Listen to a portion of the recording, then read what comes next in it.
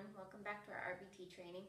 So today we're going to go more thoroughly into what we need to be prepared in order to do our DTT, and then also give you a model of exactly all of those steps that we just talked about in our previous session, all of those components that go into DTT, what those look like when they're broken down, and then what they look like when they're thrown into a general teaching session, okay? So what I'm going to start off with is our ABA performance checklist. This should be in your folder, so have it out and ready, because I'm going to briefly go over some of the concepts in here so that as you watch me implement this teaching session, that you can go through and say, oh, yep, all right, I see exactly what she's talking about when she, says teaching environment materials for teaching were ready and organized, or reinforcement was used, all of those things, okay? So let's just briefly go over this, and then we can identify some things that are out and ready. Remember when we had talked initially about our DTT programs, that we have that first crucial part, antecedent, right? And so in part of an antecedent, you want to make sure that you have everything required and necessary in order to have a very well-structured and ready-to-go teaching session. All of your things are there so that when your learner comes in, you're prepared, you can start immediately, making sure that you don't lose your learner and you keep them engaged and ready to go. So as part of that antecedent, you can kind of mentally go through this checklist, okay? And take a peek at exactly what things you need to be mindful of going into your teaching session. And this checklist I find is really beneficial too, not only for the antecedent part, but then as you work through to make sure that you kind of covered all of your bases. Sometimes I'll use this with staff as an assessment measure when they're doing DTT, just a helpful, reminder of all the different components, because it's a lot. It's a lot going on all at once. But if you break it down or you have something to revisit, sometimes it's helpful as a brief reminder, okay? So remember, we have behavior shaping. And here we have uses proactive teaching to promote appropriate alternative behaviors. So if something negative occurs, maybe they stand up in the middle or they go to flop on the floor, I ask them to sit back in their chair using graduated guidance, give them positive reinforcement when they sit back down, follows a behavioral intervention plan or identified strategies. So that there are specific things in their behavior plan. Maybe we have a student who is work avoidant, right? And they're used to hitting or pinching you in order to get out of doing work. And instead, as part of their behavior plan, you have been using a functional communication tool of touching or exchanging a break picture, right? So that instead of pinching or hitting you, they exchange a break picture in order to escape or avoid the work activity. But that's much more functionally appropriate, hence why it was written into the behavior plan. But you're taking those things into consideration before you start doing your session. So I would make sure that I had that picture out. Does not use bribes or threatening behavior. Kind of common sense, right? Uses positive reinforcement as at behaviorally appropriate times. We've got our positive reinforcement strategy right here. Today I'm going to be using a token board on a 1-to-1 ratio. So if you remember from our previous sessions and we were talking about ratio or interval delivery of reinforcement, our 1-to-1 means that per each correct response, I'm going to be delivering one reinforcer, and for this it's going to be in the form of a token.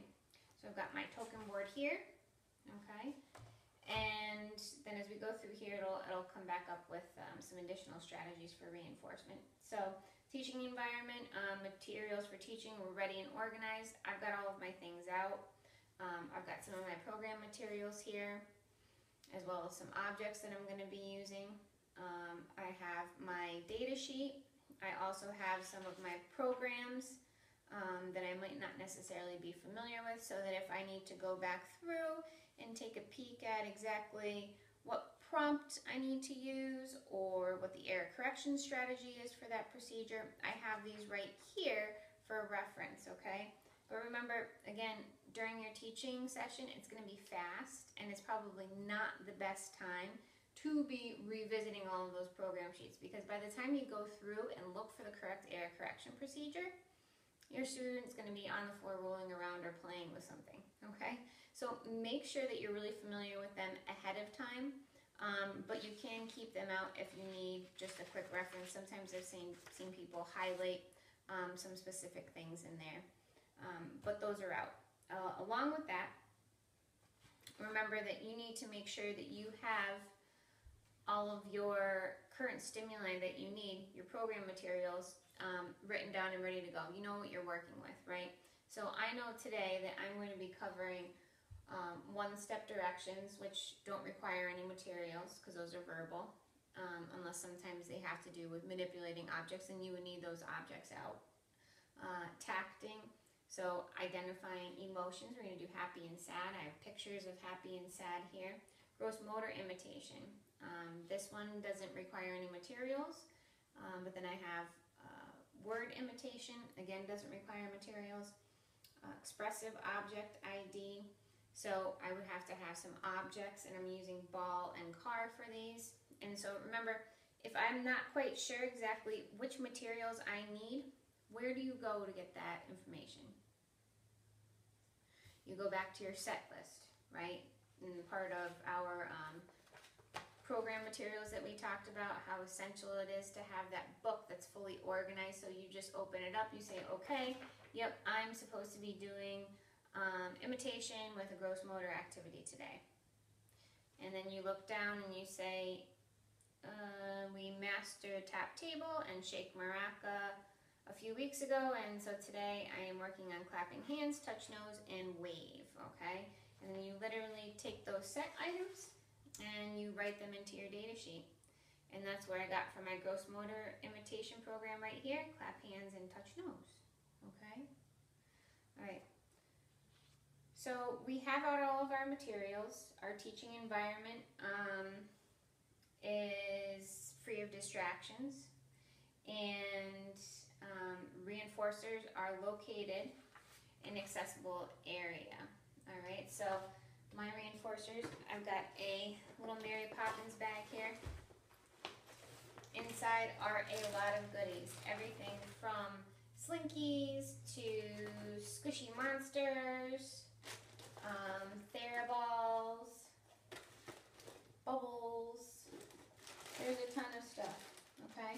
But remember, what you have in your bag is going to differ depending on the student that you work with.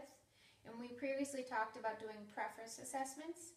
And so you'll see me today kind of showing my student, look at all the fun stuff I have. What do you want? I'm going to be doing a mini preference assessment within materials that I previously gathered based on doing a bigger preference assessment, where I said, okay, I know that they like these kind of things, so I'm going to put a whole bunch of them in a bag, and then I'm going to use them to motivate and increase the value of correct responding in our learner. Remember those establishing operations and how important that is, okay? All right. So then we have our task. Task should be broken down and clearly defined. Another thing that I always look for is staff understand the purpose of the task. What's the intent, okay? So if you ever have a question to that, remember sometimes it's helpful to go back through into that ABLES chart where you can see a hierarchy of skills and tasks and exactly what builds on top of one another so that you know what the intent is of that program, okay? So for example, I'm going to be using an identification of happy and sad program that's pretty advanced, okay? Because our pictures are going to be what we call, remember, loose teaching or the need to generalize. They're a little ambiguous, right? They are not as sterile as something as this. Black and white ball. Really simple. No colors.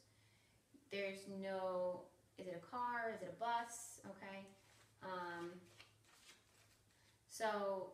these pictures are extremely simple and probably more for our very beginner learners, okay? But this program is definitely a little bit more advanced. And so the intent of this program would probably be more towards helping an individual start to generalize and learn the concepts from pictures and use them in reality with their peers, with teachers, with their parents, okay? Because these are pictures of actual people.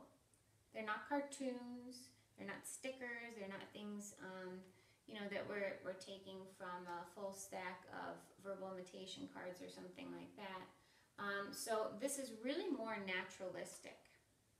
So understanding the intent is going to help you better understand the programming. But we're going to mix up some programs so that we're going to have some very basic programs and some more advanced programs today. And then that goes into the next piece. Tasks were appropriate for the age and function level of the child.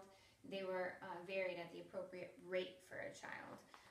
So today we're going to be going through some materials that are varying in ability, okay, because I want to give you a wide range of examples. But for the purpose of today's session, we're going to assume that my learner is well into understanding DTT sessions, the ebb and the flow, and I can go at a pretty typical rate. It's not going to be very slow. My learner has a pretty high comprehension ability, and they don't need a big pause in order to respond either, okay? All right, and so then the next part of our rating performance checklist is going to go into the next parts of DTT, those crucial elements, right? So at first we have antecedent, and then after antecedent we have prompt. Remember, prompt is the direction, the delivery, okay, that we're asking our child to do. So for example, if it is going to be a tacting program and I ask, what is it? That what is it is the direction, that's the prompt, right? And then that goes into the response piece, also another integral part of DTT. So then the response I would be looking for is car, right? That's the correct response. And then afterwards, I apply a consequence, the other integral piece, that's the fourth step. And our response is going to vary whether it was a correct behavior by the learner or if it was an incorrect. If it was correct, my response is going to be positive reinforcement in the form of delivering a one-to-one token. If it was incorrect, I'm going to do an error correction procedure to show them what that correct response is. And last but not least, the last crucial element to DTT is going to be that inter-trial interval, right? So it's the moment that my trial ends, and the time in between, I start that next task. And as we talked about, tasks were varied at an appropriate rate for child. So my inter-trial interval is going to be pretty small because I want it to be more naturalistic, where I'm really interspersing things at a varied rate, but it's a fast rate, okay? All right, so we have all of those pieces. If you need further help or you want more information on all of those, I am going to put all of the programs that I'm going to model for you online again, so that you can go through and you can actually take a peek at all of those different sections within each program, right? So what that antecedent is, what the prompt is, what the expected behavior is of our learner, the correct and incorrect or incorrect behavior upon the child, and then exactly what that trial interspersion is, okay? All right.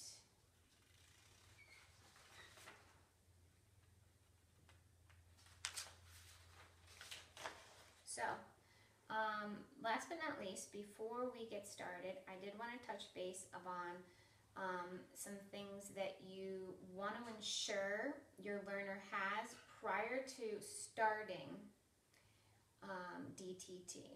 Now, on a daily basis, you have some learners that their behavior might vary depending on setting events, things that may have happened the night before. Maybe they didn't have a lot of sleep. Maybe they accidentally missed breakfast this morning and they're super hungry. Maybe they have seasonal allergies, okay, and they just don't have the impulse control and regulation that they typically do. And so sometimes you have to know that maybe DTT isn't going to be an effective teaching strategy that day because my learner doesn't have the skills necessary to be able to sit down and be available for learning. So you need to take those into consideration, and we definitely take those into consideration when we have new individuals that come into our classrooms or new kiddos that we're servicing and we're putting together programs for them. We're going to definitely take a peek and make sure that they have a few things. One, that they have the ability to sit for a duration of time, right? Because you can't expect to do a DTT session at a table or even do some floor time play if they can't sit for any period of time, because that takes away from them being able to make eye contact with you, pay attention to the things on the floor. If they are distracted by everything and anything in the environment, or they just haven't learned to sit in a chair for more than 2 seconds, then it's not going to be successful. So then, if that's the case, we target and isolate out those behaviors first, and we literally teach them sitting in kind of that shaping process for a duration of time. Maybe we'll say, okay, sit for 1 minute, and then we can blow bubbles, and you set a timer for a minute, and then you get to blow the bubbles, okay? And then the next step is going to be sitting for 90 seconds versus a minute. And so then you increase that duration of sitting longer and longer, okay? Other crucial factors, they have to have the ability to sit and not touch materials.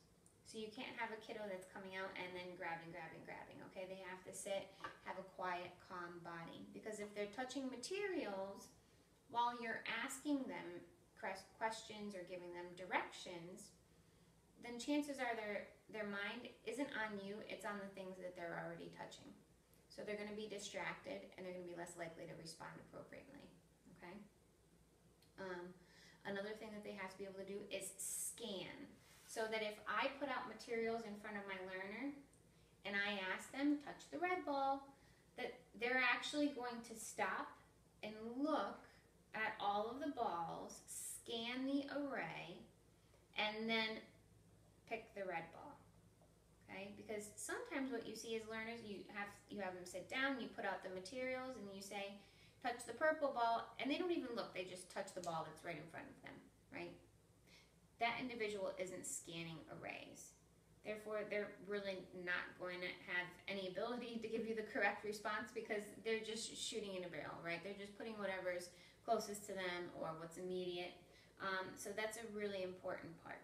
You also want to make sure that your individual has the ability to do an eye gaze shift. So they make contact, they look at the balls that are out, and then they also look to you for instruction.